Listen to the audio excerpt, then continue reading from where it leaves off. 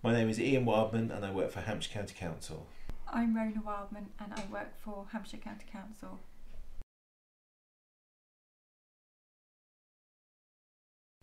Well, it is effective because if you've got girls, you've got to buy tampons, so you're paying more tax than the people who've got boys.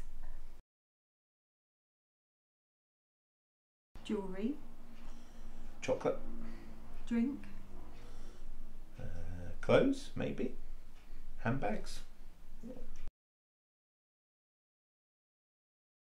Something that's a little bit more than normal. It's not something you need, but it's something you'd like rather than you need. Something that's quite expensive. A luxury product which is probably better than the basic product.